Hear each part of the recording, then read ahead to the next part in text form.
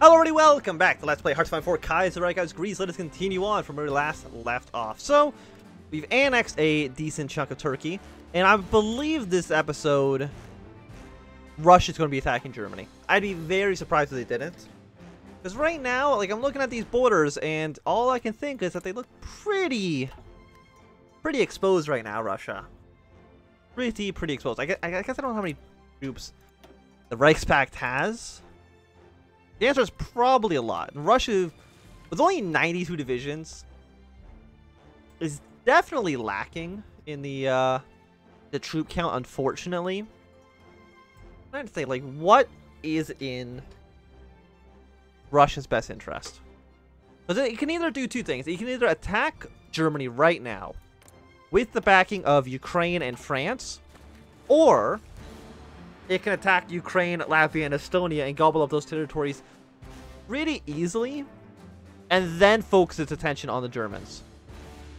And I'm honestly not too sure which one's better for the AI to do. I mean, I can also theoretically attack Finland, but I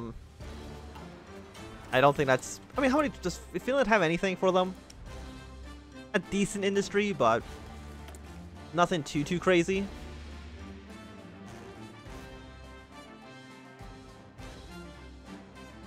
Let's go. I mean, what do we need right now? Still heavy tanks. We have a little bit of support equipment. We have 30,000 rifles. So once we're actually at war, I'm probably going to give Russia just like a lot of them. Can I see how many rifles Russia actually has?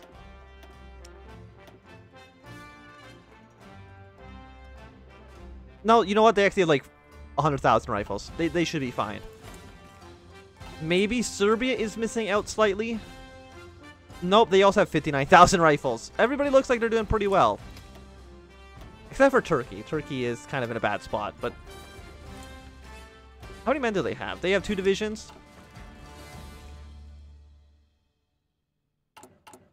So, division designer. Turkey.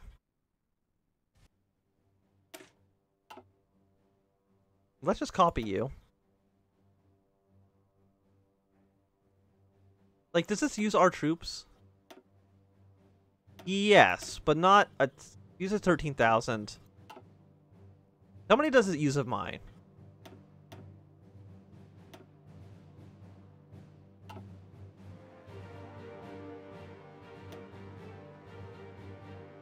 $43,000. So, like, 1.35 thousand? So let's train, you know, like, let's just train a full 24 stack of, Turkish troops. It's going to use a lot of our manpower for sure. So we're probably going to need to go to, like, by requirement already. Unless there's anything I can do. Is there anything I can do to even boost up my own,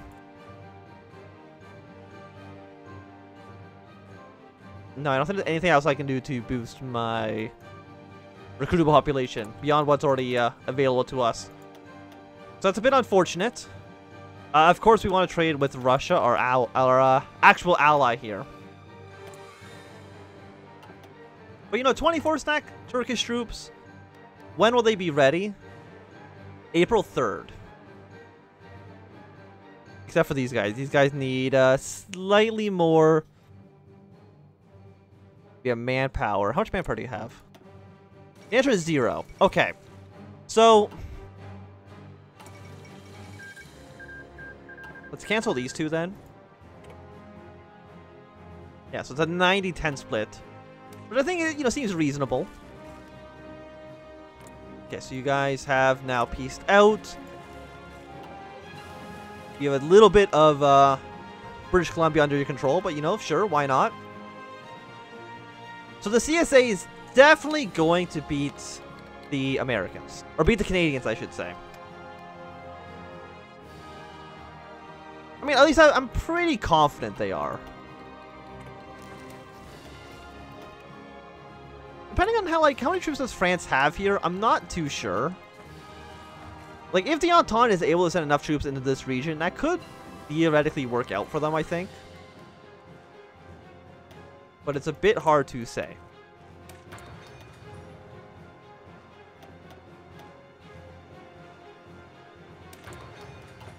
Okay, so it is actually 1940 now, so a bunch of techs are no longer ahead of time, or at least slightly less ahead of time than they were in the past. That's the thing, like, can the CSA actually just annex Canada? I don't know, it won't let me click these things. Because every time I've seen it, CSA just pieces out the Canadians. But I wouldn't be surprised if the CSA can just annex all of Canada. What gives them a pretty big leg up, I would say. I think these guys are just stuck now. So, good work, Estonia. These guys are definitely dead. Estonia's going to die. Latvia's going to die. After that, it's a bit up in the air what exactly is going to be happening. Yeah, we're getting a negative 10% stability because we're at war. About 10% factory output penalty, which is not fantastic. So, I'm thinking, maybe we do industrial socialism. It's going to revert our consumer goods back to 25%. But that 10% factory output's not too bad. I mean, it's going to take what? It's already taking 5. It's probably going to go up to probably 8 or 9 factories here. So this will be building at 7.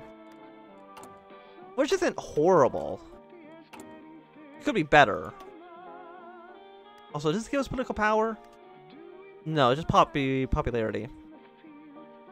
Can't do that because it needs 49 factories, which we do not have.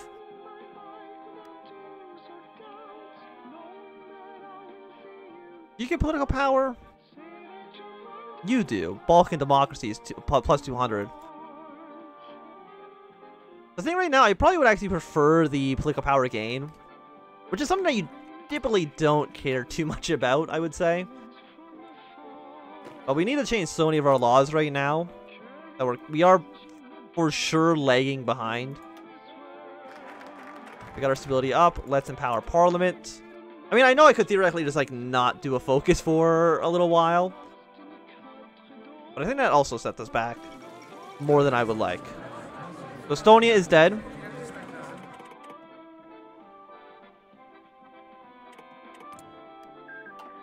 Definitely goes to the Russians.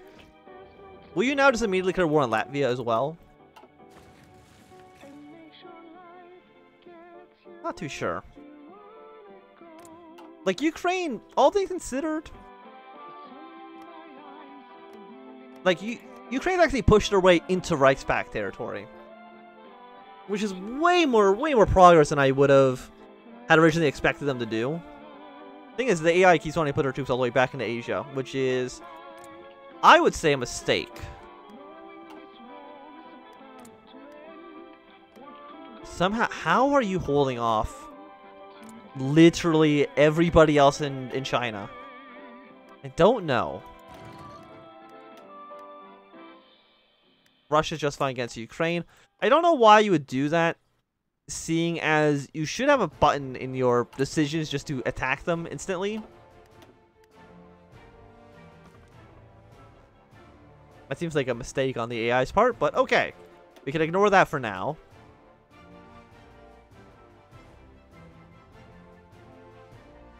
I was like, what else can we do? Like, if we wait for Germany to actually win the Weltkrieg, I think that means that the United States of Austria couldn't actually join in. I don't know if that helps us at all or not, though.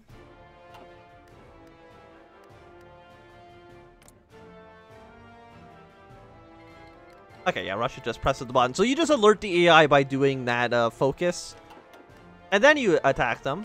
So, seems like a good idea. Good work there, guys.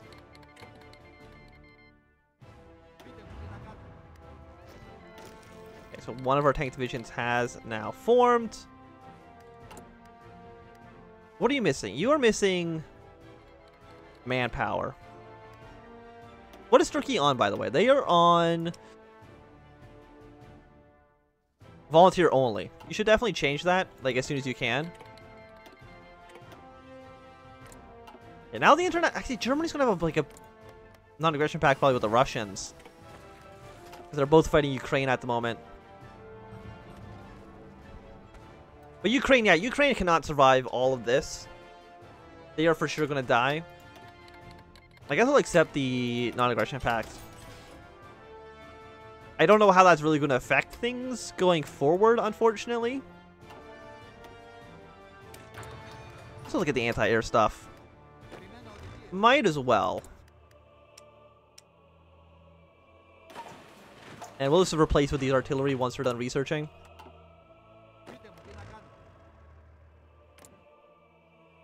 Yeah, Turkey's already built like a decent amount of troops. So Turkey, give me your 8 divisions here. Thank you very much. Send them straight into Blue Army. Yeah, this is the anti-Austrian army. These are the anti-Bulgarian troops. And we'll see what Russia does. Yeah, it's like as soon as Russia joins the war, Ukraine just starts to fall apart. Which isn't a huge surprise. I think we all knew that this was going to be coming.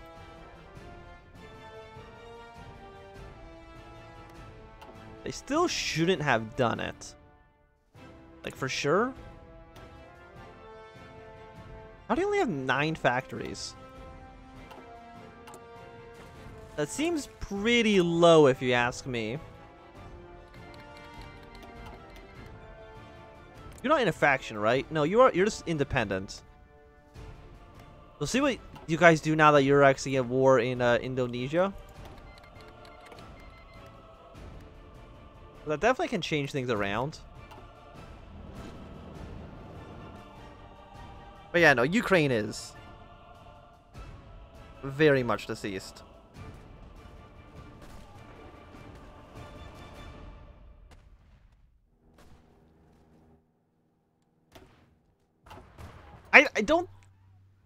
I don't know if that's the right play or not, though. Like, I can understand it. Like, I don't think it's necessarily the wrong play. It just depends on how that changes things with Germany. It's either Germany and all these little guys are going to move all their troops over to fight the French, or they're going to keep all their troops on the Russian border. In fact, they say military access through Ruthenia. I mean, Ruthenia, I think, can theoretically leave the Reichspakt to join up with the Russians. But I don't know if it's too late to do that.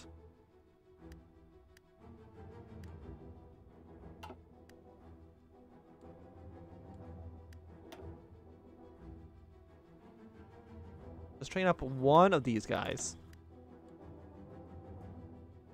Am I losing a lot of manpower in these occupations? I might be.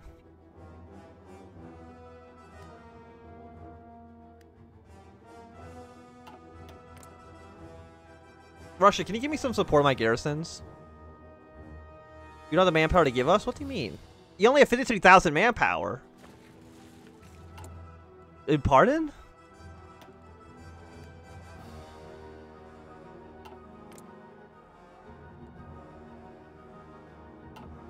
Doesn't seem extremely good. Seems actually pretty bad.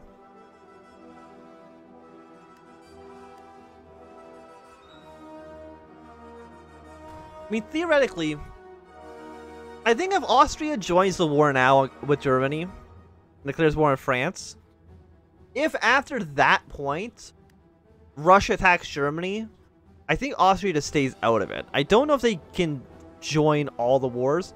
But I believe what the event actually does, it declares, Austria declares war on everybody that Germany's at war with. I think that's exactly how it works. But I don't know if Germany ends up at war with somebody after Austria's already done that event, if they can still do anything. Like if they would actually be able to join a war against Russia, for example. The answer is I just do not actually know.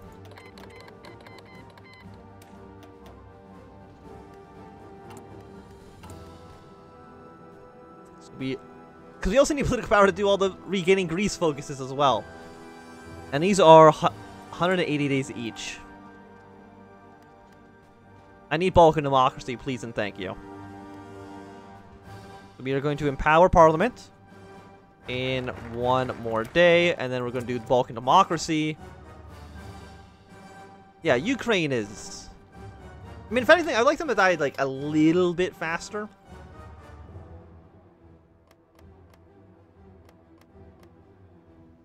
I mean, if Russia attacked only Austria first, like, that wouldn't be a bad thing. Also, Britain is doing a pretty good invasion here. Do you have military access? No, like, Germany actually cannot move troops into the Netherlands here.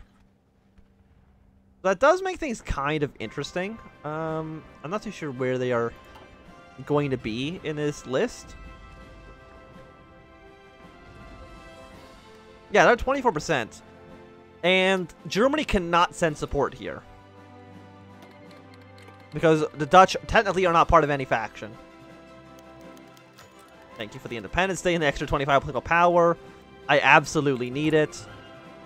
Definitely don't want the war propaganda.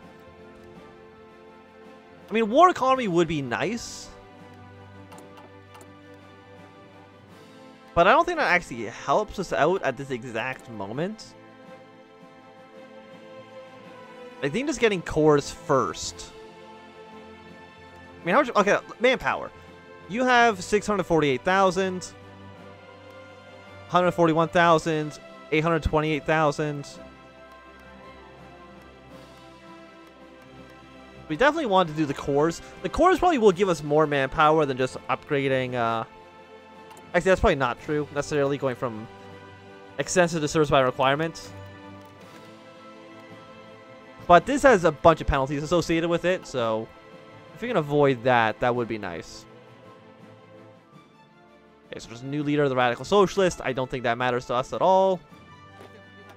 Okay, so the first of the Turkish troops have been trained. I guess put them on another border with, you know, a border with Romania. And have them spearhead their way to Bucharest. Does this make any sense? I'm not too sure. Does anybody have any good bonuses I actually want to give them? I have an infantry expert. I think infantry expert, more or less, is kind of always good. So we don't want war propaganda against the French. I really don't think that's going to benefit us at all. And Kiev has fallen. I'm surprised Ukraine... I guess he still has Sevastopol. So it's probably going to take Russia a little while to actually get their way down there. I mean, I could justify a war going against the Austrians, but it doesn't seem like that's a smart play. We need something decisive. Or not decisive, like surprising, I guess. We need Russia or, I guess, maybe Serbia. Serbia can attack... No, you actually cannot. You can't do anything because you're not actually a faction leader. So you're just kind of stuck doing almost nothing. You're actually kind of done most of your focus tree already. That is a nice little pocket. All those troops are going to be killed. I can notice that these Russian troops are not marching their way across the river, even though there is nobody to oppose them. Definitely, like, one of the issues I have with the AI in this game is just... they can easily do something, and yet they just don't. Did we get anti... yeah, we don't have the anti-air quite yet. We'll have it in 35 more days.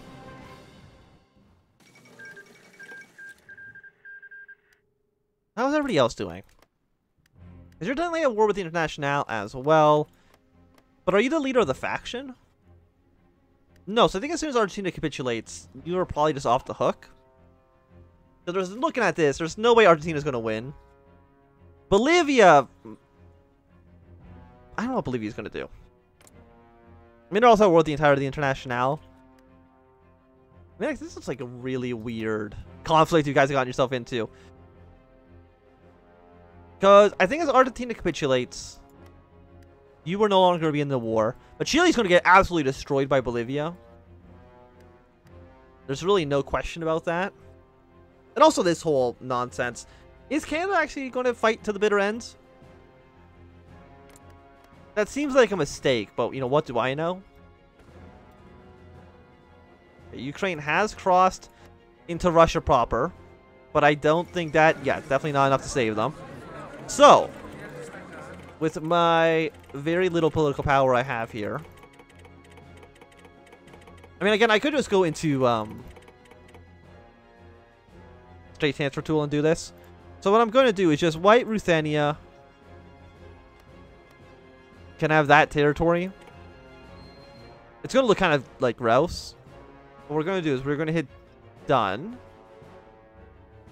I mean, the alternative is I just spam the button long enough to give it to Russia. How many points does Russia need? 2,000? I guess because technically Poland took Kiev. But I think those borders will look kind of ugly. So, I mean, these borders are already kind of a mess. So we're just going to done. Control-Shift-H. Control-A. Transfer all that to Russia. Turn off straight transfer tool. Hide it again. And there we go. We got this kind of ugly border for sure.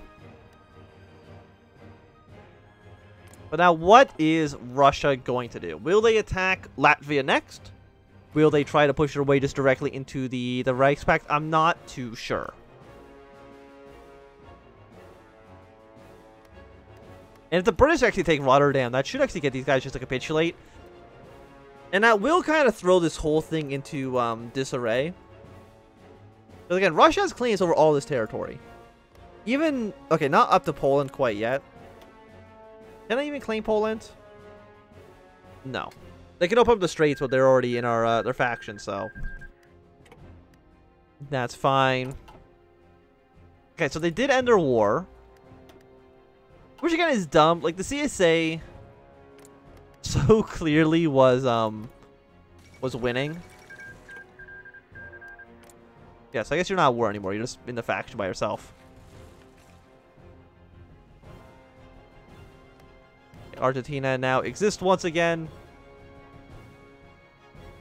Because the thing is, like, the CSA could easily annex all of Canada right there. I mean, they gained New England out of it. I mean, that's something.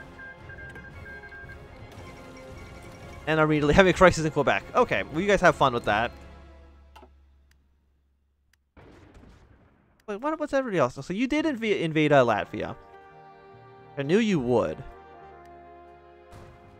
The thing is, like, I just don't want to take my troops off of the Austrian border, because that scares me. If I move all of my troops out of... I mean, what I could do is I could just put these Turkish troops, who are now the Green Army, onto this border and move my actual decent troops to the front lines.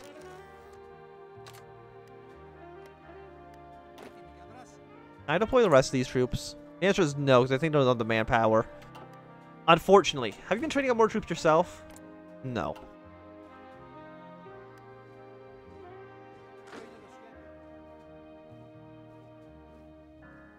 It's like, I would like to send my troops north. But I don't think that's really a possibility. Oh yeah, I can't even change my conscription laws anymore because we're not technically at war anymore. Not that that's a bad thing. I mean, more political power down here would be nice. More political power gain. Yeah, I think we need to do the industrial. The socialism is probably going to be what's going to help us out the most here. What are you missing out on? You're missing 28 light tanks. But I think it's going to be a good time for us to end this episode. So thanks everybody for watching. My saying some. If you enjoyed, give me a thumbs up. Not enjoy, you can always thumb down. You can always subscribe, and goodbye.